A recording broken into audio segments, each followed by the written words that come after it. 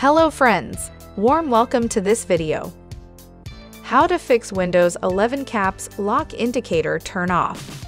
Are you frustrated by the Caps Lock indicator not working on your Windows 11 system?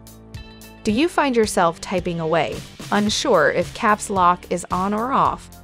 Well, you're in luck because we are showing the solution in this video. In this video, how to fix Windows 11 Caps Lock Indicator Turn Off. We'll guide you through the process step by step. Say goodbye to the uncertainty of whether your Caps Lock is engaged or not. We've got you covered.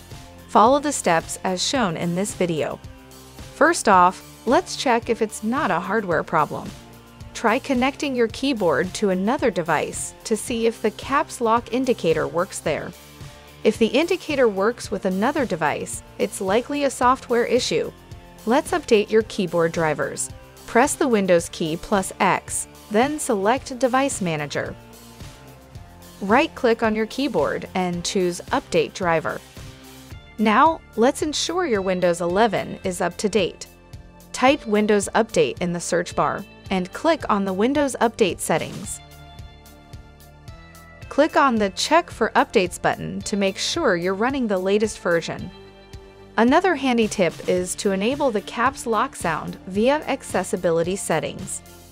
Press the Windows key plus U to open Accessibility settings. Scroll down the left panel and select Keyboard.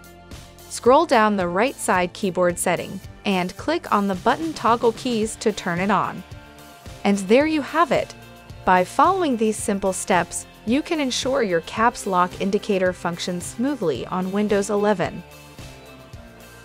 Please do not forget to like this video. Make sure to subscribe to this channel, press the bell icon to get updates on new tech support videos. Thank you for watching this video.